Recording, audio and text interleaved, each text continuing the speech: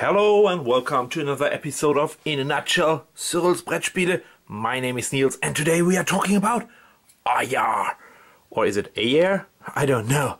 Anyway, it doesn't matter. It's a French game, so maybe the French people know exactly the pronunciation of this game.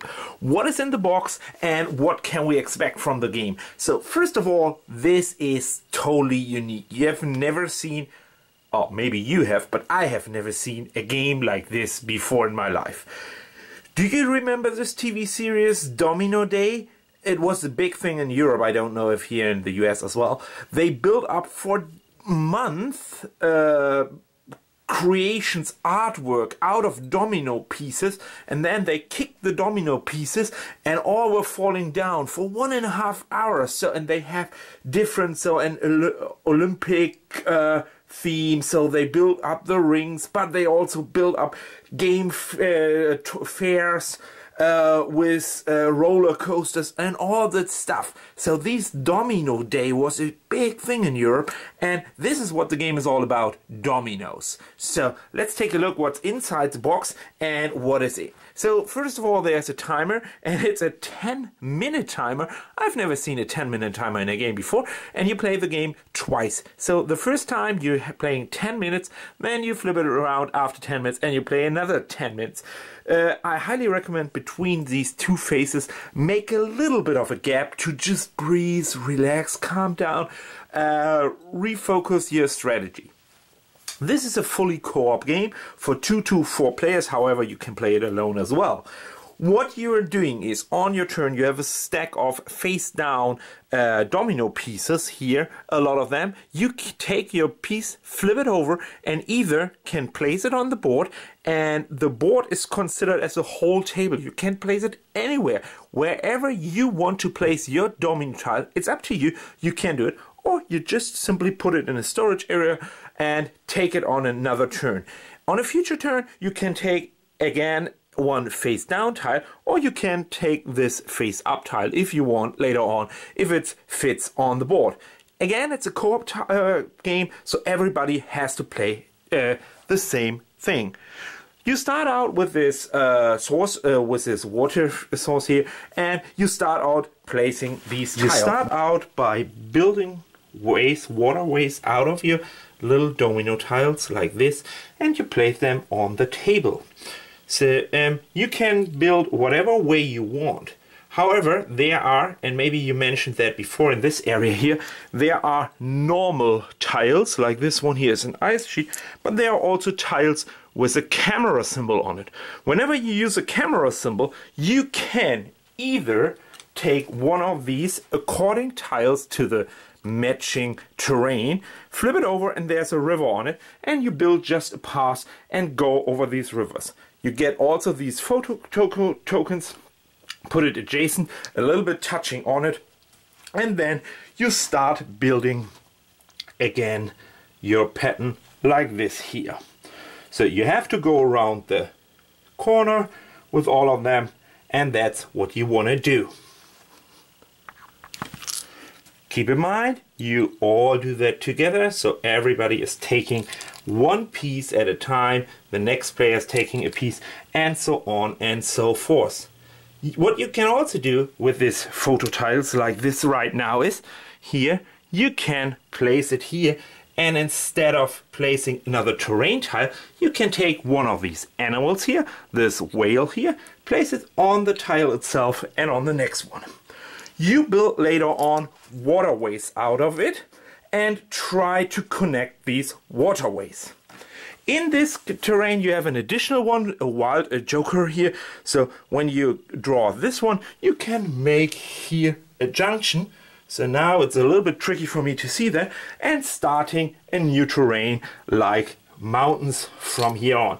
So now it's falling down, and this is what happened at the end of the game. So what you want to do is building this routes here, this waterways, these rivers, out of these tiles, and at the end of 20 minutes, when you turn it around, when you flip over the timer the second time and it's over, then you have this gigantic domino area here. Again, it's a co-op game, so everybody is building this water patterns at the same time together, and then one player pushes all that and all these domino pieces falling down. When you do that, for me it's always a very thrilling moment. It's a really cool moment to see if what you build falling down or not. However, it could happen that you missed some of these pieces and there are some of them still standing, like this one here. This doesn't hit them, they are still standing. No worries, you have this do it again tokens. For each single time you push another, you discard simply one of them, and these are worth 1 victory point. So if you manage it with one tip for everybody falling down, you have an additional 10 extra victory points at the end of the game. For each pass you clear, and you have one of these photo tokens on it, and the terrain shows like this here, river. And if you cover this exit and this exit with all of the same terrain without any interruption from a different terrain, you get an additional point for each of this photo tokens. So you claim this one, you didn't claim this one because this is not open. You would claim this if it looks like this here, you would claim that here, and you would claim all of these photo tokens. And if there are animals on it and they are landing on the river and not touching onto these discs here, you get an additional point. So you get points for these animals as well. You total up all your points at the end of the game and you win just by scores. So you have just a ranking of scores. There's a rule for additional points, but I skipped that right now for a second. However, you can have up to 55 points. It says in the rule books, like in this area here, so you can have up to 55 points. And honestly, this is impossible. Impossible. I have never seen a game with more than 35 points, and that was the absolute max. So you could be lucky if you are in 25 plus. This game is brutal hard if you compare to when it was 55. However, for me, I have to say, it was always such a big fun.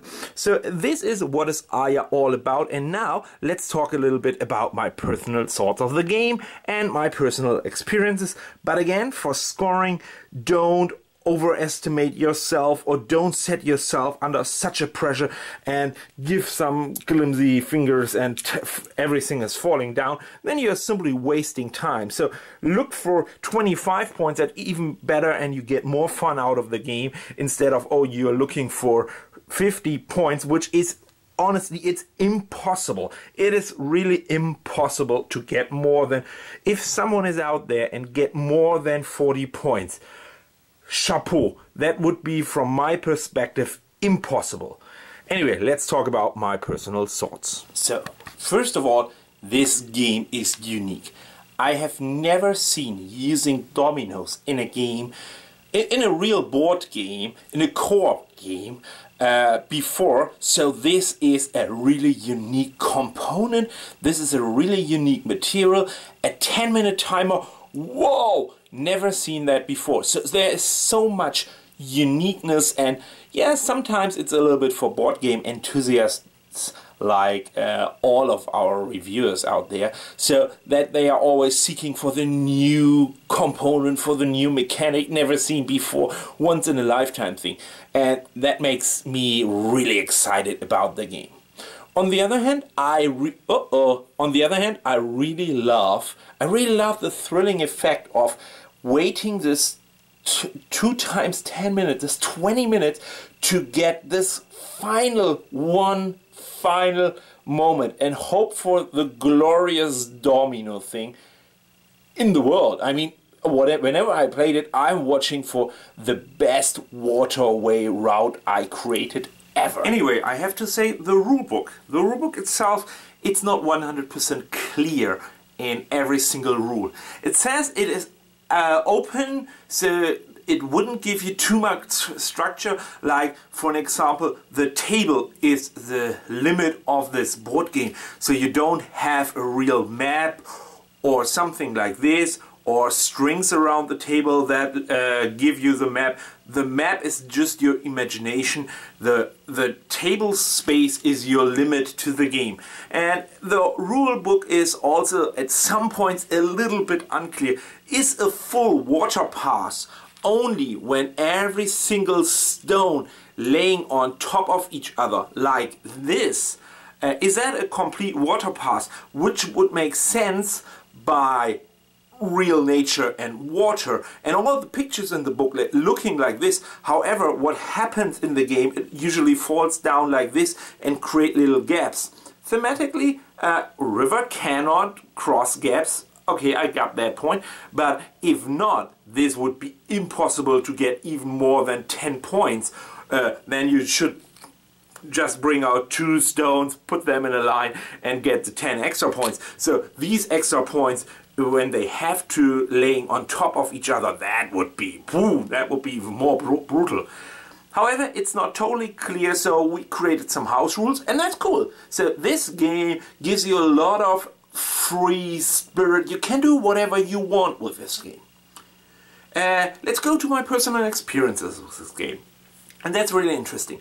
Every time I brought that to a gaming group, and I brought that to a lot of gaming groups, including my kids, so not my personal kids, I'm playing at a middle school each single week. So I brought that to my kids, I call them always my kids. So and I was full excitement for the game and totally on fire for it. And the teacher said, okay, let's try it out. So she was not in the mood for playing the game. I felt that in the first second. And some of the kids said, yeah, let's try it out. So we had 3 kids playing this game, and the teacher was sitting by and I was playing with the kids, and 2 of them were totally enthusiastic and said, yeah, let's do it. We were almost fighting over who is allowed to knock it over later in the game, and we were so excited to do it.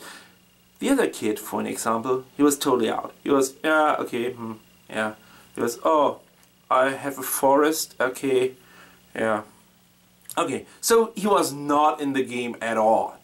And that kept me a little bit from being super excited and for getting 100% fun out of it. I have to admit, I get every time a lot of fun out of the game. But every time I played the game, I had also people in it that said, okay, let's do it, let's try it. I love the term let's try it. I mean, that means I don't believe it's good, but if you wanted to play it, okay, come on, stupid boy, do it. I really hate this let's try it. Go in or don't do it. So do it or not. That's what you should do.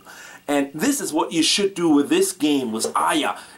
Extremely. If you're not into it, if you're not playing it, if you're not paying attention on it, then you should better leave it on the shelf or never touch that game. However, if you, and you hear it right now, I'm totally enthusiastic about the game.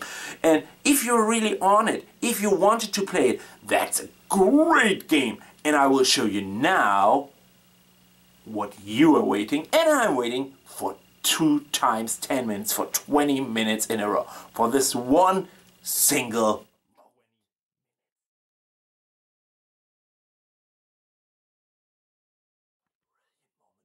What a brilliant moment. Yes, and now you know exactly what Aya is all about. This was Cyrils Brettspiele. My name is Nils, and see you next time for In a Nutshell, Table Talk, or even Durchgespielt if you know German, or if you can understand at least a little bit of German.